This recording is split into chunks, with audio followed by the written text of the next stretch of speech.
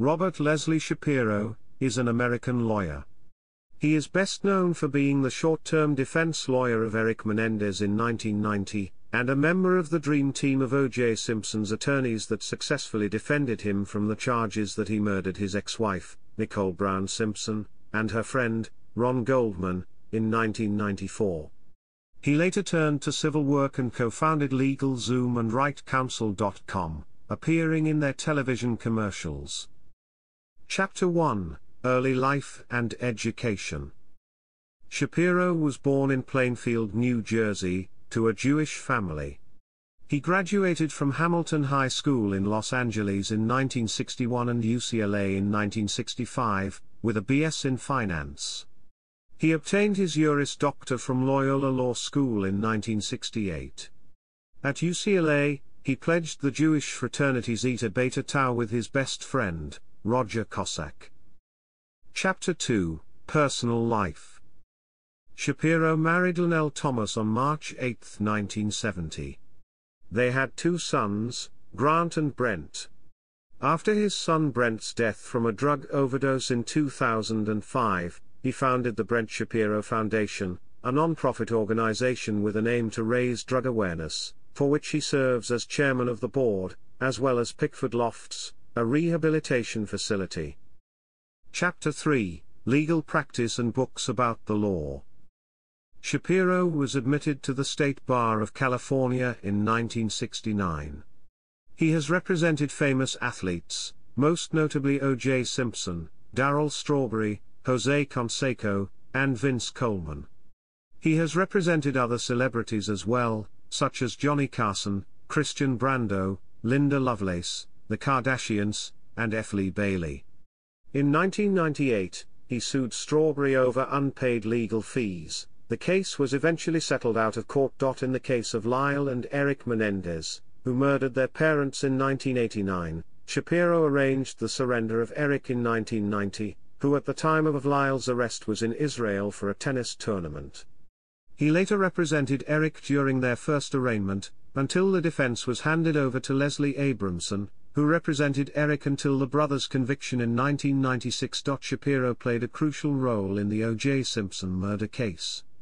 Already associated with Simpson, on June 17, 1994, he was present at Robert Kardashian's press conference pleading for Simpson to turn himself in to the police. According to Shapiro, Simpson's psychiatrists agreed that his letter to friends, which Kardashian read over the air, was a suicide note. On television, Shapiro appealed to Simpson to surrender. Later that day, after the famous low-speed Bronco chase, Simpson surrendered to the police, with Shapiro's assistance.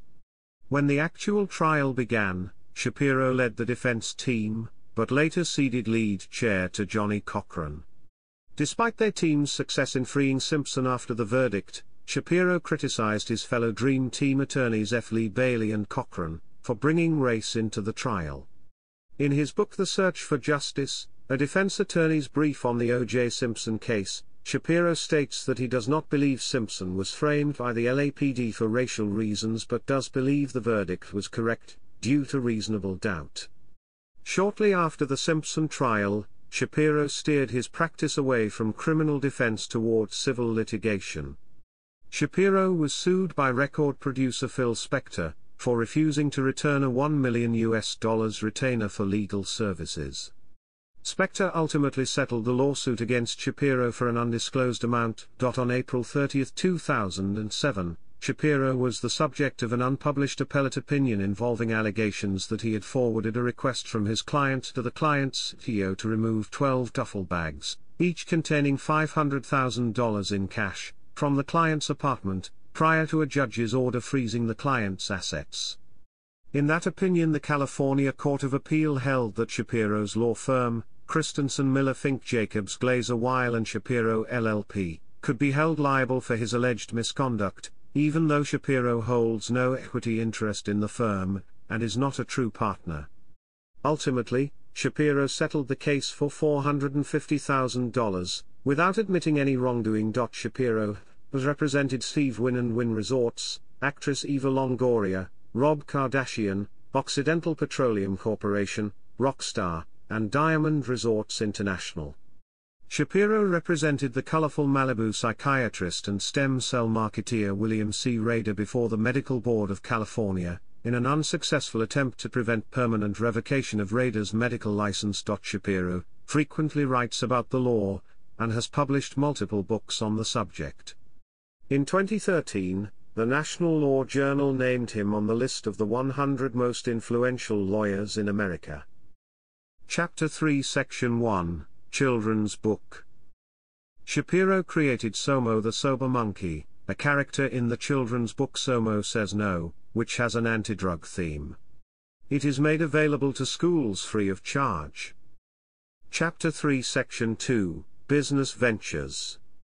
Shapiro is the co-founder of LegalZoom, ShoeDazzle, and WriteCounsel.com. Chapter 4, Portrayals in Films and Television. Shapiro is known as a celebrity lawyer and as such is a celebrity himself. He has appeared as himself in a number of films and television series, including the film Havoc. He has also been portrayed by actors in film dramatizations of the O.J. Simpson murder trial. Bruce Weitz portrayed Shapiro in the Fox TV movie The O.J. Simpson Story. Ron Silver portrayed Shapiro in the CBS TV miniseries American Tragedy. John Travolta portrayed Shapiro in the FX cable TV miniseries American Crime Story, The People v. O.J. Simpson. Though Travolta's performance was met with mixed reviews, he was nominated for the Primetime Emmy Award for Outstanding Supporting Actor in a Limited Series or Movie, which he lost to his co-star Sterling K. Brown, who portrayed Christopher Darden. As one of the producers, however, Travolta won the Primetime Emmy Award for Outstanding Limited Series. Douglas Olson portrayed Shapiro in the NBC miniseries Law and Order, True Crime, The Menendez Murders.